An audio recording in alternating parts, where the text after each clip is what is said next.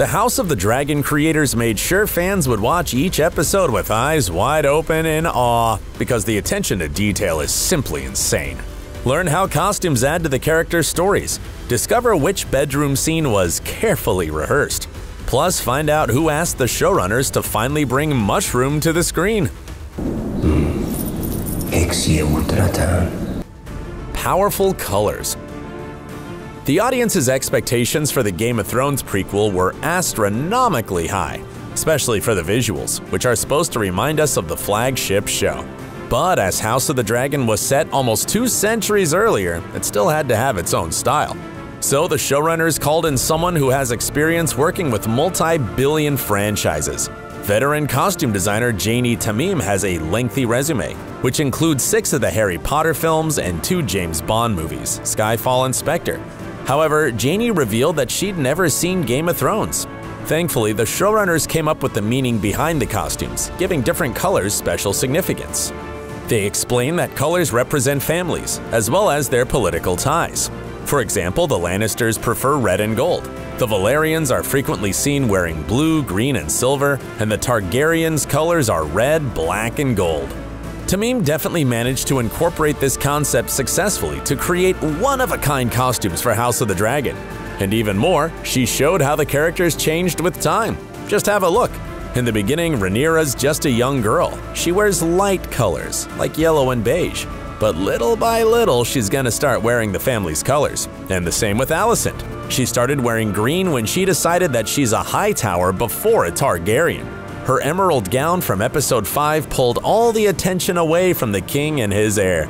It wasn't just a dress, it was a statement. Another detail that viewers should keep an eye on is textures. Symbols and sigils. Fans have definitely spotted material that looks like dragon scales on Rhaenyra's dragon riding costume, while the Valerians channel their seahorse energy with fish scales on their armor. Also, many characters have their house motif embroidered onto their clothing. The sigils get pretty subtle, so pay attention to tiny details, like the dragons that are used as fasteners on Viserys and Daemon's cloaks. And undoubtedly, the highlight is Rhaenyra's coronation outfit. Apart from the Targaryen dragons as a centerpiece, it includes the sigils of other great houses. On the left-hand side of the necklace, there are Lannisters, then Arryn. On the right-hand side, the House of Tully's sigil is embedded. At the back, it has Stark and Martell. The whole look of the now official heir to the realm was inspired by an ancient Moroccan bride. And the gorgeous headpiece draws on ancient mosaics and big gold halos like those found in Byzantine churches. But the outfits that the show's designer loved to work on most might surprise you. The carefully rehearsed scene. Janie Tamim revealed that she had lots of fun with all the armor on the show. She explained that because of the shape, it is as exciting as designing a corset.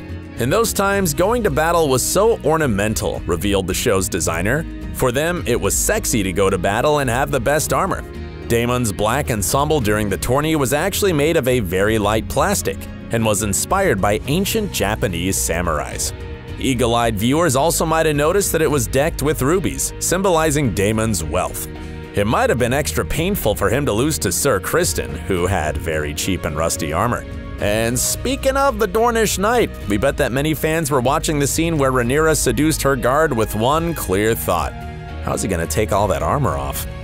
The show's designer revealed that it really was a tough scene. The whole process was carefully rehearsed, because all those pieces were to be taken off one by one. All in all, there were over 300 costumes created for the main characters of the first season, and 2,000 outfits for the extras.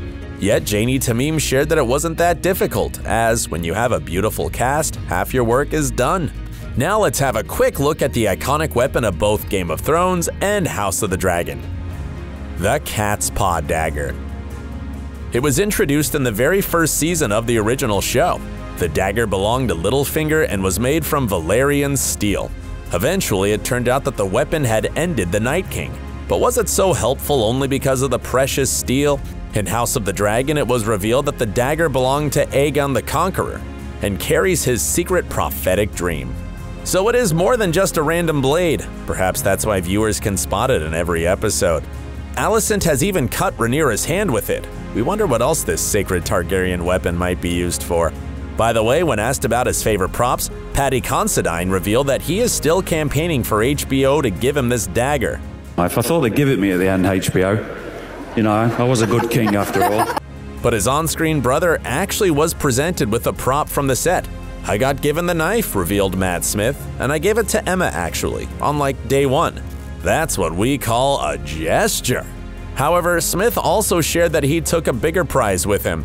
I nicked Dark Sister, shared the actor. Dark Sister's in my lounge, yeah. We at OSSA think that Matt was just joking. Next, we'll talk about events and characters which readers of the Fire and Blood novel would love to see on screen. But first, check this out. Visit our awesome merch shop. We have branded t-shirts, hoodies, eco bags, and even phone cases. You can choose between dozens of unique and awesome designs. Click the link under the video and find your perfect match. Where's Mushroom? Those who have read George R.R. Martin's book know that the history of House Targaryen was written from the perspective of Archmaester Gildain, and the source he sometimes refers to is a court jester named Mushroom. He's described as a 3-foot-tall dwarf with an enormous head. Because of that, Mushroom was thought to be feeble-minded. So kings and lords and princes did not scruple to hide their secrets from him, elaborates Gildain. This allowed him to provide the most accurate and scandalous history of the time. Understandably, fans who have read the books were disappointed not to see him on screen. But at Rhaenyra and Lenore's wedding welcome feast, we finally saw a glimpse of the gesture. He's on stage beating a drum during a musical performance. And it was none other than Paddy Considine, who plays King Viserys, who asked to put him in the show. The actor shared that when he first read the script for the banquet, he immediately messaged showrunner Ryan Condal. "Ryan, can we stick Mushroom in there somewhere?" "I was fighting every minute to find an excuse to include Mushroom," revealed Paddy. However, there was another scene that was filmed but cut from the series. Hairstylist and makeup artist Tanya Cooper shared that originally there were plans for King Viserys' wedding to Alicent Hightower to make it to the screen. Sadly, it was cut due to time constraints. "The dress, the hair, the tiara. Such a shame it didn't make the edit," wrote Cooper. "Cutting room floor. Sad times." And Emily Carey, who portrayed young Alicent, commented, "This look was genius. One of my faves." House of the Dragon director Greg Yataines also took to Instagram to post pics from the scene. It turns out that an argument between Alicent and Rhaenyra also wasn't aired. "Two scenes unfortunately didn't make it to the final cut," he wrote. The aftermath fight between Millie Alcock and Emily Carey. Both were quite powerful. Hopefully one day HBO will release all those cut moments, as we sure would love to see them. And we're moving to the next detail fans have noted as somehow different from the canon. The dangerous seat. Back in 2013, George R.R. Martin wrote in a lengthy blog post about the difference between his Iron Throne and the show's version. The HBO throne has become iconic, he admitted.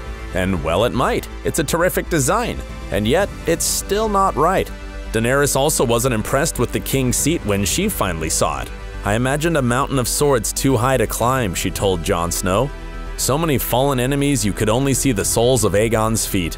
Well, in House of the Dragon, there are a ton more swords. The ground around the throne and the steps leading up to it are all covered in melted blades.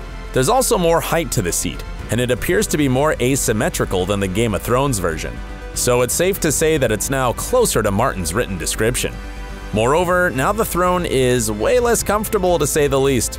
The audience witnessed King Viserys cut himself on it and how his wounds refused to heal. The reason for this is quite symbolic and actually has deep roots in Targaryen history and Game of Thrones lore. When Aegon the Conqueror constructed the ironwork monstrosity, it was with the intention of causing extreme discomfort. A king should never sit easy, he explained. One of his descendants, Maegor the Cruel, usurped the throne, and when his nephew raised banners against him, very few houses came to Maegor's aid. The legend says that he chose to spend the night brooding alone on the Iron Throne. The next morning, he was found dead in the seat with the throne's blades and spikes impaled through his body. Hence the superstition that those who don't deserve to rule will suffer injury from the Iron Throne. So maybe Viserys' cut signals that his poor judgments will only lead to his family and his kingdom's ruin. Next, let's talk about another symbol of Targaryen rule. Here comes the villain. Showrunner Ryan Condal promised that the prequel show would introduce the audience to 17 dragons. However, not all of them will appear in the first season. But the viewers have already witnessed how Vhagar, the biggest dragon alive, has been claimed by young Aemond. All his life he has been picked on and bullied for his egg not hatching. So when he sees an opportunity to get himself a dragon who just lost her rider, he does it. Aemond, he's quite an introverted, sad kid who's gone through many hardships. When he gets that dragon, his mood changes and he feels like he can do anything he wants. And that's where that villain comes into play. It's him. It's me. It's already clear how claiming Vhagar has heightened Aemond's arrogance.